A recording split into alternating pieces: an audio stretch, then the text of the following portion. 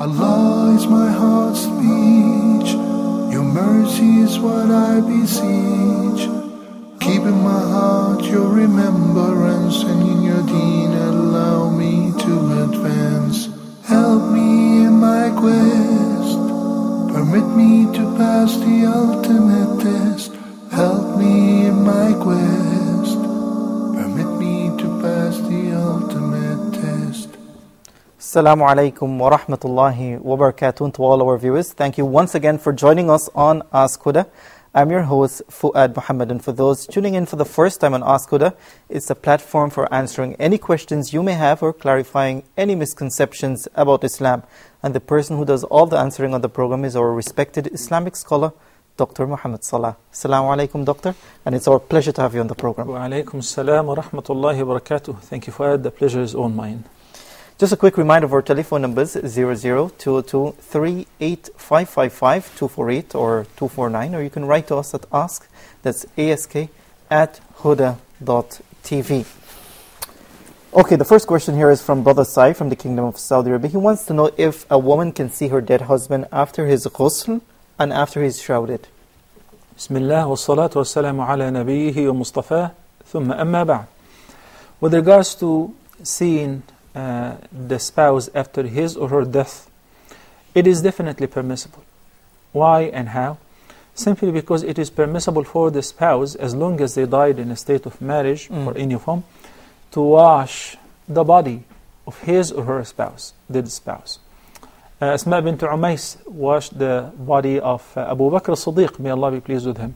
And Fatima, the daughter of Prophet Muhammad ﷺ, wrote in her bequest or will that Ali ibn Abi Talib to wash her. So if it is permissible for a person to wash the entire body, then it's obviously permissible for him or her to see the face or the body of the other party after their death. Wallahu a'lam. Okay, and his second question, he wants to know about the authenticity of the hadith in which the Prophet ﷺ or Uthman sent an expedition to find Gog and Magog, and he wants to know if they found it. Number one, never heard of this hadith. Number two, it doesn't make any sense. Why? This is one of the means of judging the authenticity of hadith. Why? Because the Nabi sallallahu alayhi wasallam was sitting once, then he said, وَيْلٌ لِلْعَرَبِ مِنْ شَرٍ قَدْ اقْتَرَبَ. He said, woe to the Arab from an evil that has approached very near. What is it? He said, today a narrow opening in the wall of Gog and Magog has been opened, like that. And he circled the index and the thumb, which indicates this is a great deal of evil. So why would one look for it? Especially Nabi sallallahu alaihi wasallam informed us that Gog and Magog and their emergence will be the signs that precedes, the major signs that precede the occurrence of the Day of Judgment. And the Muslims would have to hide from them at this time. So why would he send Uthman ibn Affan in an expedition or a convoy in order to find out what are they hiding? It doesn't make sense. Wallahu a'lam.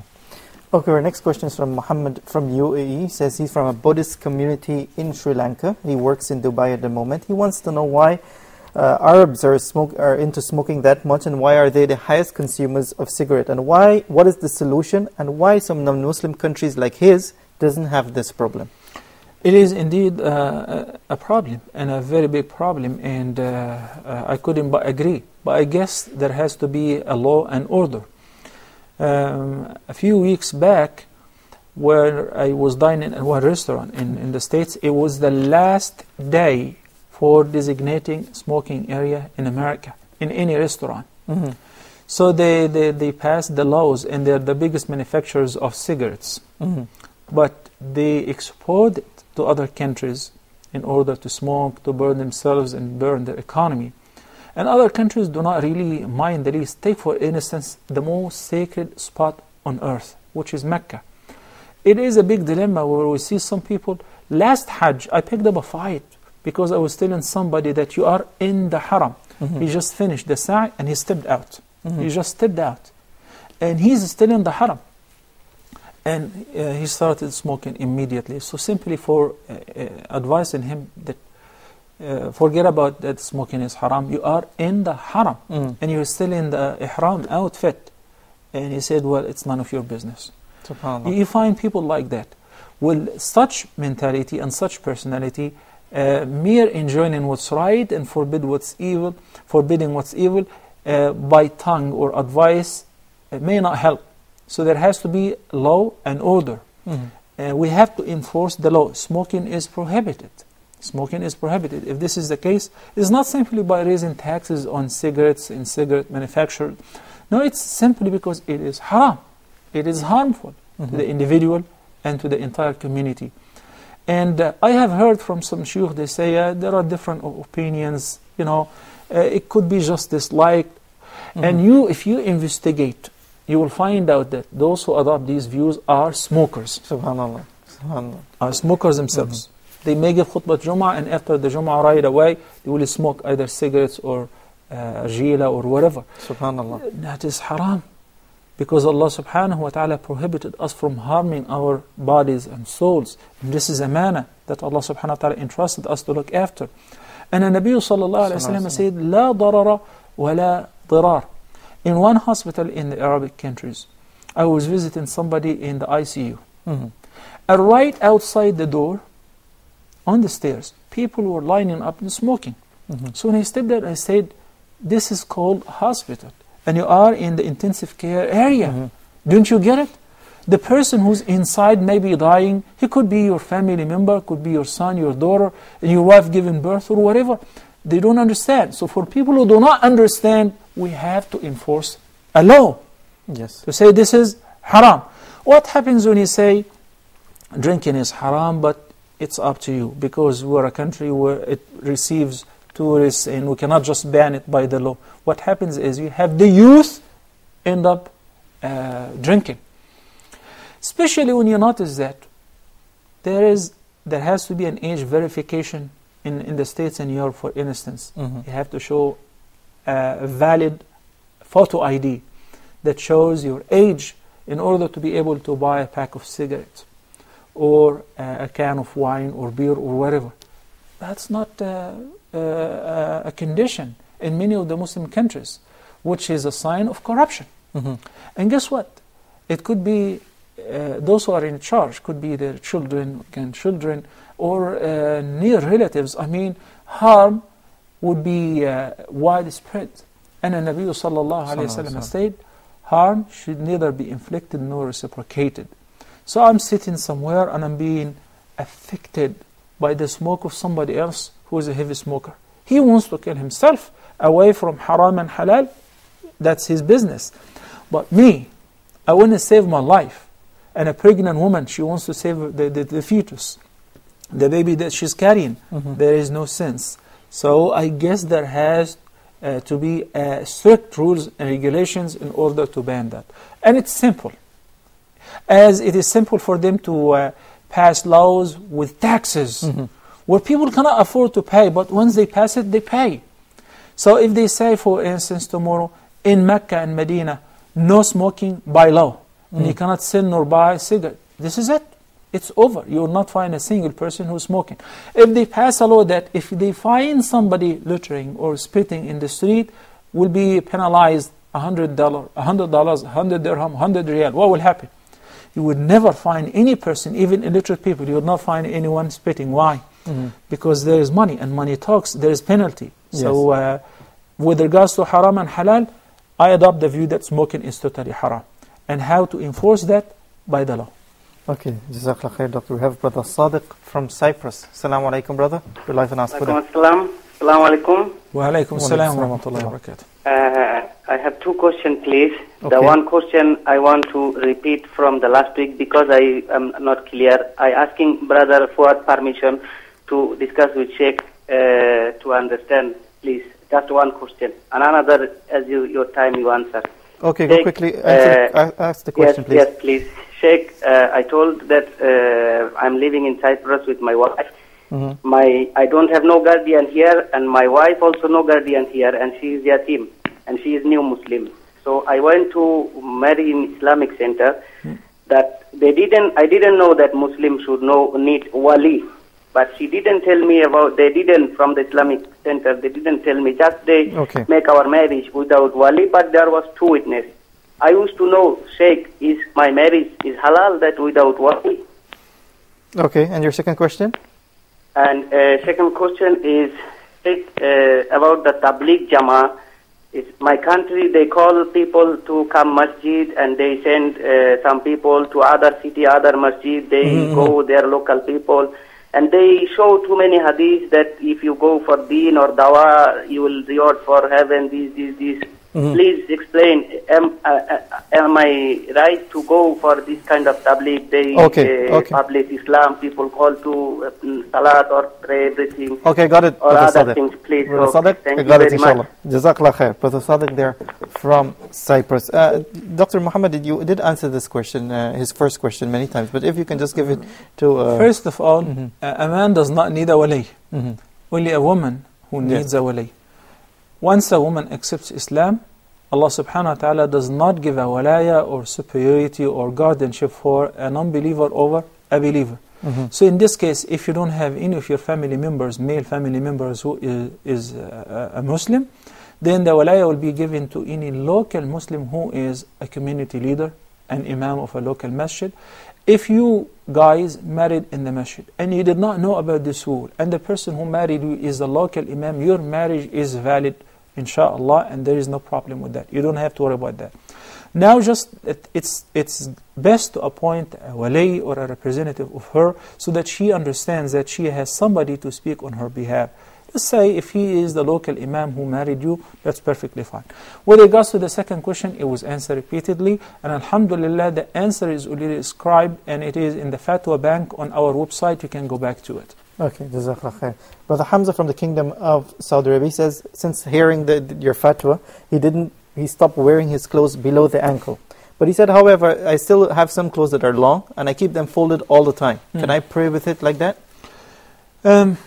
And Nabi sallallahu alaihi wasallam, as it is narrated in the sound hadith which was collected by Imam Muslim, forbade one from cuffing his or folding his sleeves or his izar or his pants or his clothes or his hair in the salah. With regards to the effective cause of the prohibition, some said this is an act of worship, so you stick to it even though there is no explanation, as many things. Ibn Taymiyyah, may Allah have mercy on him, explained that cuffing in many cases led to uncovering the awrah. So based on his explanation, if cuffing leads to uncovering the awrah, then it is prohibited in the salah. So the answer will vary based on those who consider there is an effective cause, such as Ibn Taymiyyah, or those who say it's a tawqifi matter, that there is no effective cause that was mentioned, so we have to stick to it. And accordingly, they generalize. They say cuffing or folding the sleeves or the pants is disliked, whether in the salah or outside the salah. Even if somebody have it cuffed or folded before the salah, has to make sure that he unfolds his clothes once he enters the salah. Okay, we have Sister Safiya from Nigeria. Assalamu alaikum, sister. You're live on Ask Huda. Alaikum salam. I have one. If someone goes to the masjid to pray and following the imam, and he's following a certain school of thought, so after the salah, the imam says 2 salams, but he follows the school of thought that says 1. After the prayer, he starts all over again to say prayer. Okay. What is the ruling on that? Okay. Jazakallah khair. Sister Safiya there from Nigeria.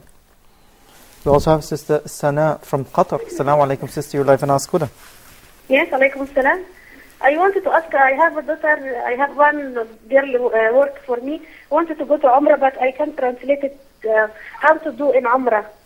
Okay. I am here in Qatar, go to Umrah, but I can't translate what she talk, what she do. Can you tell for her what she do? Okay. Okay. How to do the Umrah? Okay. You're welcome. Okay. That's Sister Sana there from Qatar. Okay. Brother Abdullah from Qatar, he wants to know if someone indulges in acts of disbelief, like worshipping or leaving the 5 daily prayers, can someone say that that person is a kafir or a disbeliever? No, it is not for ordinary people or common folk to judge others with disbelief, as long as the person says La ilaha illallah Muhammadur Rasulullah, acknowledges Islam and testifies to the oneness of Allah subhanahu wa ta'ala. If somebody acts against the Shahada or contradicts in his actions the concept, the articles of faith or belief, will be brought to court and will be confronted with his actions. Because there is something called ignorance or not being aware of certain facts. So in this condition, they have to be faced with these terms and they have to be educated. So if somebody says, well, I understand that, but still I ignore the prayer deliberately, I don't believe that we should pray. In this case, the person chose to be non-Muslim. But it is not up to us as individuals to judge any person because you have not seen him praying or because he's drinking or whatever you say that you are a kafir. Because you got to understand that it's a big thing to judge any person that he or she is not a Muslim while they are. Because the Nabi sallallahu alayhi wa sallam has said, if somebody says to his brother, Ya kafir, oh disbeliever, فَقَدْ بَاءَ بِهَا أَحَدُهُمَا, then one of them is a kafir. Either the person who is accused is truly a kafir, and if he's not, and in this case the person who accused him has become a kafir simply as a result of accusing others with kufr. So don't play with fire. If somebody does not show the acts of kufr, we do not dig nor fetch in their hearts in order to find out whether they're truly believers or not. We had the hypocrites who were living at the time of the Prophet ﷺ. He knew them by their names, and Allah subhanahu wa ta'ala notified him. Yet he did not declare their identity, he did not confront them in public, because if somebody says, I am a Muslim, then he is a Muslim. Usama ibn Zayd, on one of the battlefield, and the story is very famous, was about to kill one of the enemies who hurt the believers a lot. So once he was ready to kill him and he overcome him, he said, well, I'm a Muslim. He said, Ashhadu an la ilaha illallah, Ashhadu anna Muhammad Rasulullah. Anyone in Usama's position would have done the same as Usama. What did he do? He still killed him. Why? I assume that the person is only pretending. But when Nabi sallallahu alaihi wasallam knew that, he was very upset and harsh on Usama. And he kept telling him that, أَقَتَلْتَ مُسْلِمًا يَا Usama? Have you just killed a Muslim, a believer? Do you know the consequences of killing a believer? Why, Ya Rasulullah, he was a disbeliever and he came all the way to fight against us on the battlefield, and based on that I killed him. He said, but he said, Ashhadu an la ilaha illallah wa ashhadu anna Muhammad Rasulullah. He said, Ya Rasulullah, he only said it in order to save his life.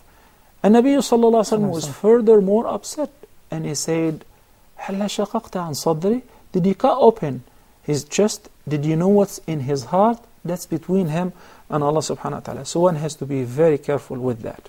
Okay, we have Brother Hamza from the Kingdom of Saudi Arabia. Assalamu alaikum, brother. You're live on Ask Huda. Assalamu alaikum wa rahmatullahi wa barakatuh. Wa alaikum assalam wa rahmatullahi wa barakatuh. So I love you both for the sake of Allah. أحبك الذي أحببتنا فيه. Allah, the one whom you loved us for His sake, So I love you asked as the well. questions last Tuesday. Maybe they were not answered, but can I ask them again? First question is that I was first before very bad. Now alhamdulillah, Allah's hidayat, now I have become good. So I have all the clothes which have, most of the clothes are below the knees. So I am folding and keeping them. I am not only for the prayer, for the whole time means. Alhamdulillah. Alhamdulillah. Okay, Brother Hamza, we just answered that question. If you can look at the rerun, we will see the complete answer Dr. Mohamed Salah gave to that question. Okay, sorry. One more question I have. That during the salah, the sitting of the tashahhud in the Maghrib prayer, for example, I sat for 2 rakat, then I sat for tashahhud, then 3rd rakat, then I sat for tashahhud. So I have to sit with crossed leg, no? That is the sunnat, no? Okay, got it. Then when the... Okay, I think I got your question, Brother Hamza. Don't worry. We'll also have Brother Muhammad from the Kingdom of Saudi Arabia. Assalamu alaikum, brother. You're live on Ask Huda. Wa alaikum assalam, ya Fa'ad. Assalamu alaikum. Wa alaikum assalam wa rahmatullahi wa barakatuh. Assalamu alaikum, ya Sheikh. Wa alaikum assalam wa rahmatullahi wa barakatuh. Go ahead, brother. I love you for the sake of God. أحبك الذي أحببتنا فيه. Thank you, Muhammad. Well, it's about this calling somebody kafir. Is it right to call this Shia people kafir? Okay. That's a good question. Okay. Jazakallah khair, Brother Muhammad there from the Kingdom. The second question. Okay, go ahead. Okay, I think we lost Brother Muhammad. Okay, Abdullah wants to know if friends can sleep over at friends' house. It depends. Meaning, if youth want to spend the night at their friend's house, and their friend's house and parents or family are trustworthy people, so there is a supervision and monitoring, it is definitely permissible. It's like just going for camping, but this is indoor camping. No problem whatsoever. But I wouldn't let just my son say, I'm going for a slumber party or sleep over somewhere without investigating, because as we know that as-sahibu sahib, you spend some time with somebody. If this person is wicked or corrupt or with bad manners, it would only take a couple of hours for this person to persuade another to show him a porno movie or a bad magazine, or give him some weed, or give him a drink, or. So one night can ruin the future of my son if I don't know. With the girls, one have to be a little more strict, especially nowadays, where it has become very widespread, the fitna of using the cell phone cameras. Even in the fitting rooms, they install cameras in here and there. The sisters have to be very careful. Where did they go and where did they take off their clothes? You have to make sure that you are in a place where the people are trustworthy with deen and amana. Okay, and Sister Amina from Nigeria, she works with the zakah house. She helps to distribute zakah. But she says while distributing the zakah, of course, there's some expensive that are not paid. She takes her money from her pocket and she pays it. But her money doesn't reach the nisab. She wants to know if this counts as zakah on her behalf. Any person who does not possess the nisab, the minimum amount which is zakatable, does not owe any zakah. So what this kind of payment or charity will be considered? Just regular sadaqah. The word sadaqah is more general than the zakah. Sadaqah covers the voluntary and the obligatory charity, while the word zakah is only limited to the mandatory charity, which a Muslim must pay if he possesses certain amount for a certain time. So if she's doing that, may Allah bless her, and this is a voluntary charity. Okay, Abdullah from the Kingdom of Saudi Arabia, she says if someone experiences hardship and difficulty in his life, how can he differentiate whether this is a fitna for him, a test, or an adhab from Allah? Okay, what difference would it make? If somebody, for instance, lost his or her son or daughter, okay, he would sit and say, that may be a punishment, or this is a test. I am already in a test. Instead of investigating, I should consider the following. What am I supposed to do in these circumstances? I'm supposed to be patient. I'm supposed to thank Allah subhanahu wa ta'ala even for the test or the trial I'm being through. I'm supposed to hope and expect the reward for my patience and endurance for this calamity, right? Meanwhile, we have heard Abdullah ibn Mas'ud and others, may Allah be pleased with him, saying that I can recognize the result of my sin in the behavior of my wife or my ride. So he refers any irregularity in his life to maybe he has committed a sin. Somebody said he forgot whatever he memorized. He said, I remember that I have committed a sin so many years back. That was a sin. I looked at the awrah of a woman, for instance. Muhammad ibn Sirin, may Allah have mercy on him, when he did a very righteous act, when he was told that he was a merchant as well. He was a great Muslim scholar and he was a merchant. So he lost his entire goods and capital sum as well, because he was told that they found a mouse in the barrels of oil that he possessed, and he prepared for sale. So he decided to pour and get rid of all the oil, because he was not sure in which one the mouse went through, or it was in the machine of squeezing the seeds or whatever. So he lost his entire money and he went bankrupt. He said that may be because a sin that I committed 40 years ago. So it is good for a person to try to have self-accounting and self-assessment and say, perhaps I have done something bad. But meanwhile, I should not stop at that. I should not have this guilt feeling kill me. I should move forward. I say, this is a test from Allah subhanahu wa ta'ala. ما أصاب من مصيبة في الأرض ولا في أنفسكم إلا في كتاب من قبل أن نبرأه. No calamity that befalls a believer, whether on earth, within yourselves, but it was already preordained before You were created and before the calamity was created. And Nabi sallallahu alayhi wa sallam said how excellent is the case of a believer. Whenever good touches him, he is grateful. And whenever bad touches him or he is tested with a calamity, he is patient. And that too is good for him. And no one behaves like that except a believer. Wallahu alam. Okay, Sister Sabah from the UAE. Assalamu alaikum. Sister, you're live on Ask Huda. Okay, I think we lost Sister Sabah there. Sister Nashaba from the United States of America, she says the sunnah for Fajr is that you read Surah Al-Kafirun and Surah Al-Ikhlas. Can we do this every time we pray the... As a matter of fact, reciting Surah Al-Kafirun, قُلْ يَا أَيُّهَا الْكَافِرُونَ, after reciting Surah Al-Fatiha in the first rak'ah, then reciting Surah Al-Ikhlas, قُلْ هُوَ اللَّهُ أَحَدٌ, after reciting Surah Al-Fatiha in the second rak'ah, was narrated in several sound hadith with regards to, as Imam Muslim narrated, for instance, that the Prophet ﷺ used to pray the 2 rak'ahs before Fajr, the Sunnah, and he would recite Surah Al-Kafirun in the first rak'ah and Al-Ikhlas in the second. And he would do the same in the 2 rak'ahs of Sunnah al-Tawaf.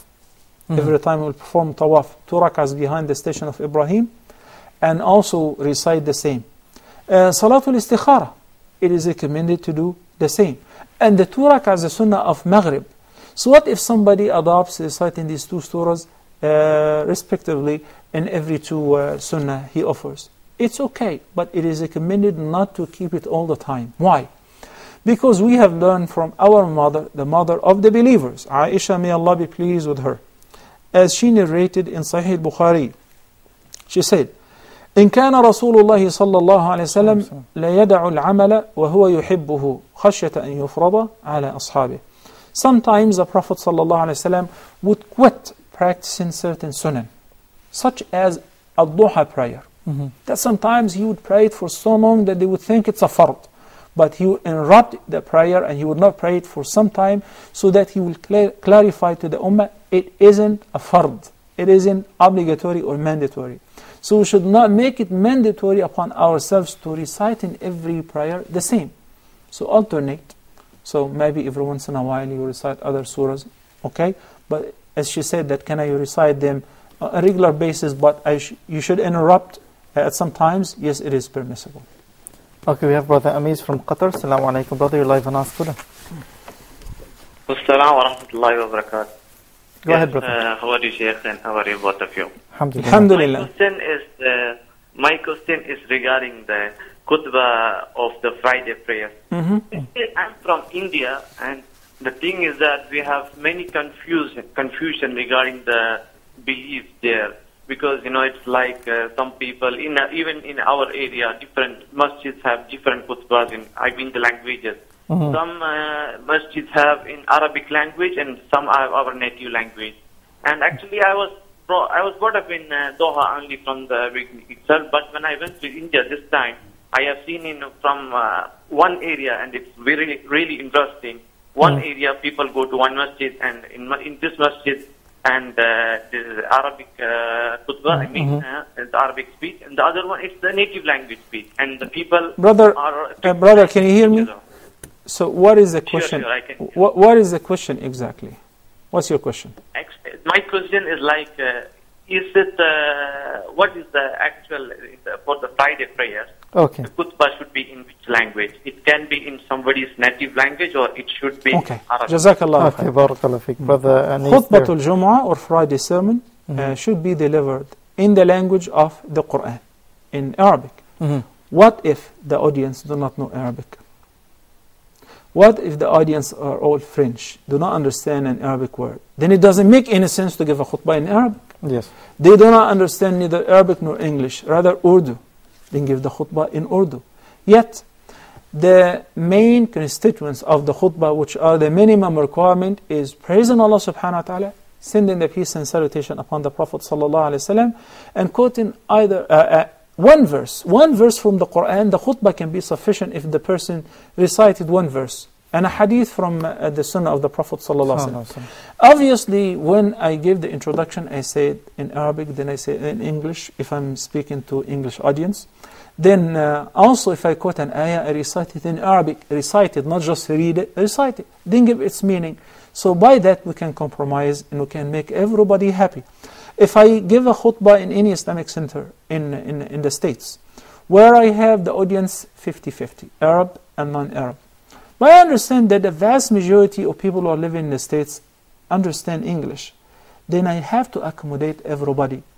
Then I would quote the verses and the hadith in Arabic, but I would translate them in English. The purpose of Khutbatul Jumu'ah is to inspire the believers in order to resume the religious commitment the next Jumu'ah. So if they set 10, then they leave without understanding a word, that doesn't make sense. Okay, Jazakallah khair, Doctor, for clarifying that. It's time for a break here on Ask Huda, and we'll be back right after this. Assalamu alaikum wa rahmatullahi wa barakatuh.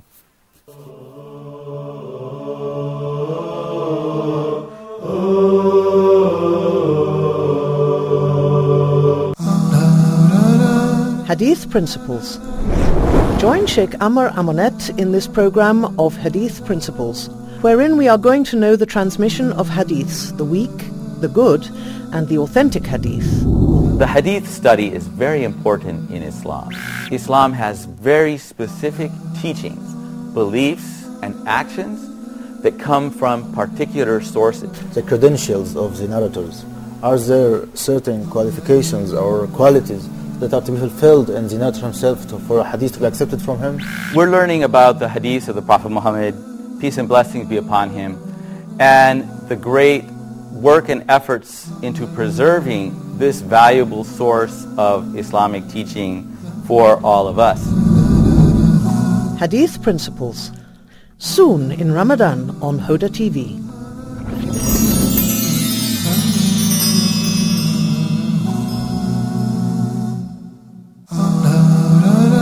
Closing the Gap. Why closing the gap? In this program, Sheikh Yusuf Estes and Omar Dunlap are going to discuss how to bridge the gap between peoples of different cultures and orientations, the gap between males and females, Muslims and non-Muslims, the East and the West. Human beings feel like that they're being slighted one way or the other. The gap between the youth and the elders, the gap between various status in the work field and education, and then trying to provide solutions for these particular problems. All of this and more in Closing the Gap, soon in Ramadan on Huda TV.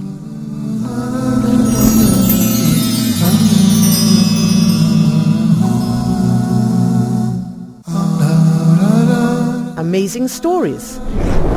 In this program, we get to know about people of the past whose stories were mentioned in the Islamic tradition and related by the Prophet, peace be upon him. That verily us, meaning Allah subhanahu wa ta'ala, we tell you about the best of the stories. We tell you about the best of the stories. When we narrate a story, when we read a story, when we try to benefit from a story, what we are trying to do in reality is to go back through the steps, through the different parts and sections of this story until the story is actually completed, and that we can take the actual benefit directly from the story.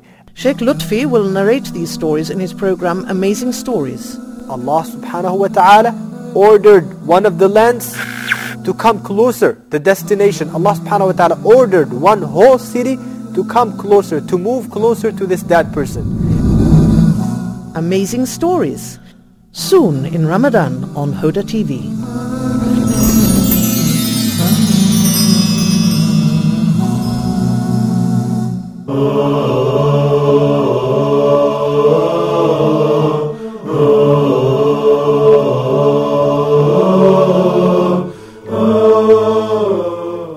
Assalamu alaikum wa rahmatullahi wa barakatuh. It's good to have you back. You're watching Ask Huda. Just a quick reminder of our telephone numbers: 0020238555 248 or 249, or you can write to us at ask, that's ask, at huda.tv.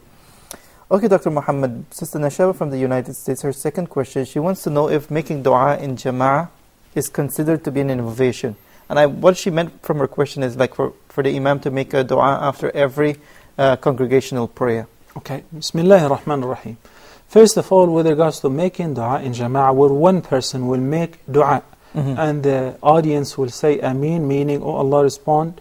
In general, it is permissible. And the Nabi Sallallahu Alaihi Wasallam witnessed and attended sessions like that, such as the story of Abu Hurairah, may Allah be pleased with him, when him and his companions were making dua, then the Prophet Sallallahu Alaihi Wasallam appeared before them, and he made a very interesting dua. He asked Allah Subhanahu Wa Ta'ala to give him a powerful memory, and the Prophet Sallallahu Alaihi Wasallam said Ameen. So that was done during the life of the Prophet Sallallahu Alaihi Wasallam. It is approved. After a session or ta'aleem, if the imam makes dua and the audience say Ameen, that is a congregational dua. One person is invoking and the others are supplicating Ameen. It is permissible and recommended. But it becomes an act of innovation when we choose certain times to practice these ibadat on regular basis, unlike what the Prophet ﷺ used to do. Because we have, throughout the life of the Prophet ﷺ, 5 times a day that they prayed in congregation, right?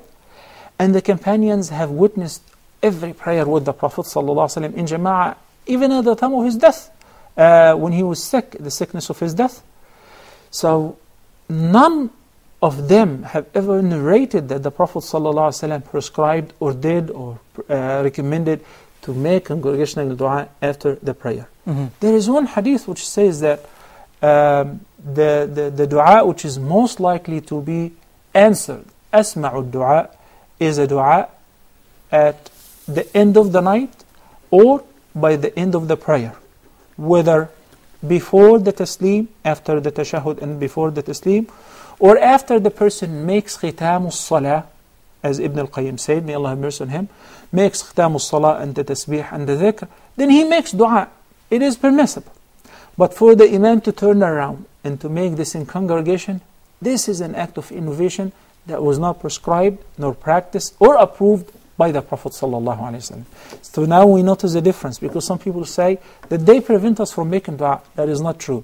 It is only how you make dua and the timing and the regular basis where some people invent certain things. But the dua itself is praiseworthy at any say time. Okay, Sister Ali from Oman. Assalamu alaikum, sister. You're live on Ask Huda. Your questions, please. Assalamu alaikum. Wa alaikum assalam wa Ali. Go ahead, sister.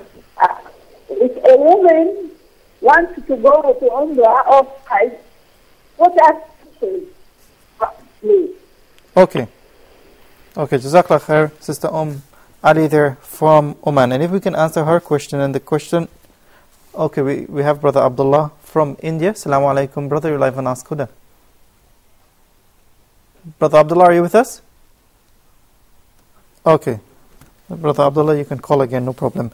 Okay, Sister Ali and Sister Sana from Qatar, she wants to know if you can briefly outline the steps for making Umrah.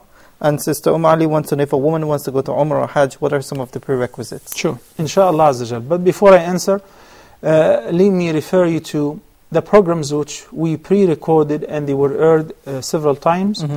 And you can also find them on the Saudi airline. If you're, for instance, flying Saudi airline, on every flight, there is a program for Huda TV. It shows how to perform Hajj and Umrah.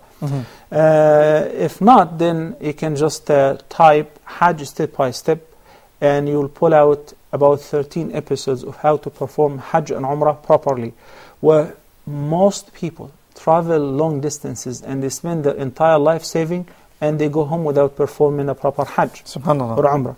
So this program, alhamdulillah, shukrullah, it assisted a lot of people, and it showed them how to perform Hajj and Umrah properly and avoid innovations and fabrications and economize their Hajj and make it in the most perfect way. So Hajj and Umrah, Hajj step by step. The program is called Hajj step by step. You will find it on YouTube and many other websites. Also, for the brother who asked about the sitting in the middle tashahud versus the last tashahud, it would be best if you can visualize it. And that was aired in a program that was filmed or recorded in the name of the Prophet's prayer. Again, it's about 13 episodes. It will help you a lot. At least you'll be able, because when we read in the prescription of the Prophet's prayer, you may not comprehend, not unless if you see it, see somebody who is demonstrating. So I would refer you to the program which is called the Prophet's Prayer, and you will find it also if you just type the Prophet's Prayer. But briefly, with regards to how to perform Umrah, it's as simple as that. Number one, the first pillar is Ihram. And Ihram is assuming the intention of immersing into the act of either Umrah or Hajj. With regards to the Umrah, it's only Umrah. And you pronounce the Talbiyah, or saying لبيك اللهم عمرة at a designated area depending on your emerging point. Where are you coming from? You pass by certain areas called mawaqit, or pointed areas that if you're coming from different directions towards Mecca, before crossing this area, or at this area, or if you're flying in line with this area, you say لبيك اللهم عمرة. So if you're flying, it is recommended for you to put on your ihram, if you're a male, beforehand, before you board the plane. And men and women, at the time of passing by the miqat, they will make the talbiyah, لبيك اللهم عمرة. Then they will resume making talbiyah until they reach Mecca and enter the haram. And once you see the Kaaba, you cease the talbiyah, and you begin with the second pillar of Umrah, which is at-tawaf, circumambulating or making 7 rounds around the Kaaba, beginning from the black stone corner, ending up at it after performing 7 rounds counterclockwise, without going into details.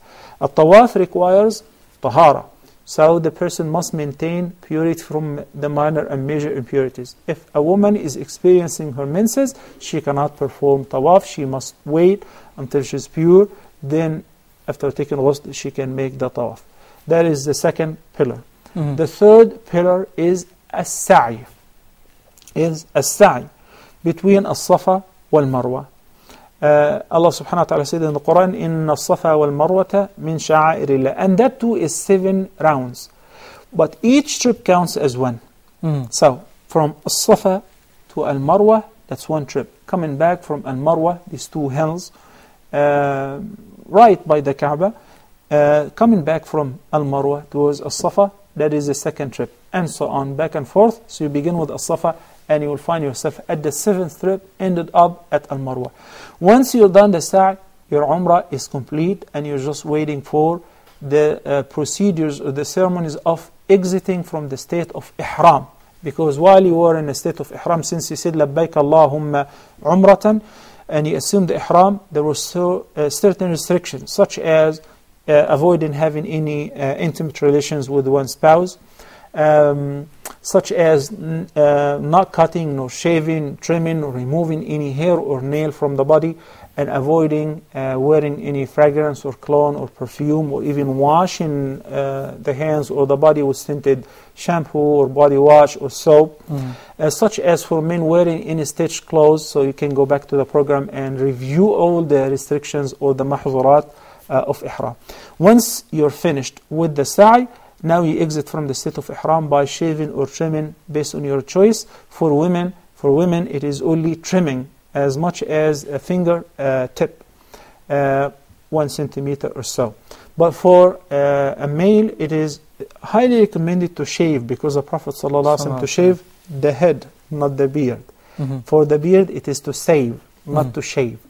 The Prophet ﷺ prayed for those who shaved their heads during the tahallul thrice, Rahimallahu al-muhalliqeen, Rahimallahu al-muhalliqeen, Rahimallahu al-muhalliqeen. And when he was asked every time about only those who trim or shorten, he said in the 4th time, and may Allah have mercy on those who trim as well.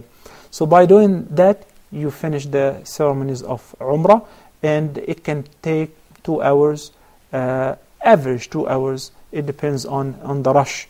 After that, you can just spend the time visiting the haram and praying and so on. There are certain sunan or tradition to be done, such as drinking from Zamzam water after the tawaf and praying the 2 rak'ahs of sunnatul tawaf, the invocations to be recited. All of that you will find in details in the program of Hajj, step by step. Okay, we have Brother Mohammed from Sweden. Assalamu alaikum, brother. You're live on Ask Huda. Assalamu alaikum wa rahmatullah. وعليكم السلام ورحمة الله وبركاته. جزاك الله خير Sheikh and all the persons who working for وجزاكم. Channel, and it is so beautiful to have a channel. We people that we live here in New York. My question is that I have my family here in Sweden, and my wife, she's Swedish, and alhamdulillah, she's being Muslim. Alhamdulillah. And my situation as now is not so 100% clear. So I was about a period to working in restaurant. What kind of situation you're talking about? As yet, I didn't have my papers here. Okay. So it's not permissible to that I can have normal work or to make. You don't have a work permit, etc. Okay. So I was about to working.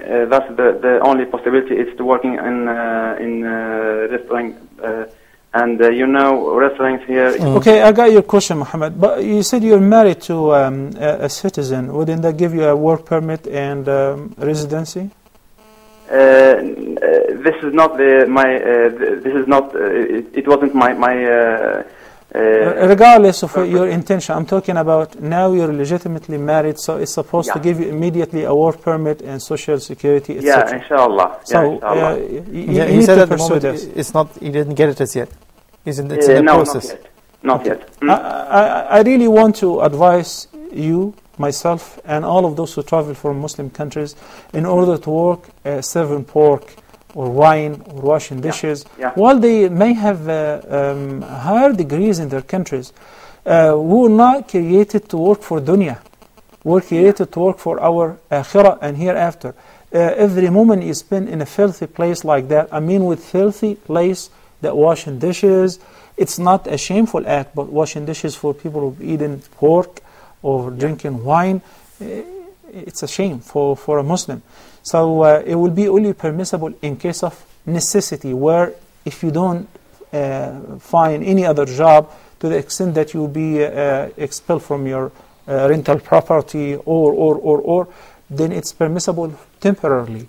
But I'm afraid that people just rely on that and they continue working in a field which is haram. Your country is more worthy with you. I know that the financial situation, economical circumstances is not pleasing in most Muslim countries, but akhi, I'm afraid that I would die while standing in a filthy place. And what am I going to tell Allah subhanahu wa ta'ala? I have to prepare an answer for those questions. I hope those words which are truly coming from my heart would reach to the heart of every young man who's so desperate in his country and he believes that heaven is awaiting for him out there. No, this is not the case. Many people lose their deen and dunya and they stay for 10, 20 and 30 years without getting papers, without getting a decent job, without making any money, so they lost everything. I hope and I pray and I ask Allah subhanahu wa ta'ala that you're not one of them, and may Allah subhanahu wa ta'ala make it easy for you and your wife to find a lawful job. Ameen. Ameen. Okay, Sister Safiya from Nigeria, she says that if someone prays behind an imam who's following a specific madhab and the follower is following a specific madhab, and she gave an example. For example, the imam makes one salam and the follower wants, his madhab says to make 2 salams. She says after that the person who was following the imam got up and he redid his salah. Why?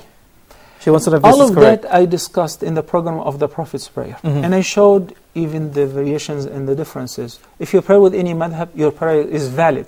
If you put your hands beneath the navel, even though this is a Hanafi madhab and it is not the more right, and it's not the Jumhur madhab, yet it is valid. Your prayer is valid. These are all hayat, do not affect the validity of your prayer. But we're required to search for the most sound and the most right way that the Prophet ﷺ used to do things, most particularly the prayer. And alhamdulillah, shukla, we put our hands on the sound references, so we gotta follow that. What if you pray behind an imam, for instance, who happen to be Shafi'i, he's making qunut uli in Fajr? Raise your hands and say Ameen behind him, and your prayer is valid, and his prayer is valid as well. So do not think it's a different religion, or it's one of the parties of the 72 sects whom the Prophet ﷺ said that they will go astray.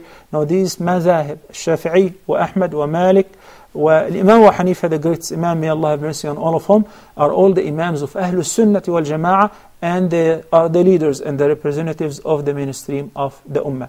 The Imam's prayer is valid based on his madhab, and your prayer, even if you're following a different madhab, and after the prayer you don't have to redo it because the prayer was valid if you fulfill the other conditions and requirements. Wallahu a'lam. Okay, Jazakallah khair, Doctor, for being with us today. And we'd like to thank all those who participated in our program today by calling or sending that email. And if you still have a question, you can write to us at ask@huda.tv. And don't forget, you can support this program or any other program on Huda TV just by sending that email at support@huda.tv. And don't forget, you can become an active member of Huda TV just by joining the website www.huda.tv. Until next time, I leave you in Allah's care. Assalamu alaikum wa rahmatullahi wa barakatuh. If my love is attached to thee, then from sins I will be free. Each time my heart will beat, your name will resound with heat. Allah is my heart's speech, your mercy is what I beseech. Keep in my heart your remembrance, and in your deen allow me to advance. Help me in my quest, permit me to pass the ultimate test. Help me in my quest, permit me to pass the ultimate test. Help me in my quest, permit me to pass the ultimate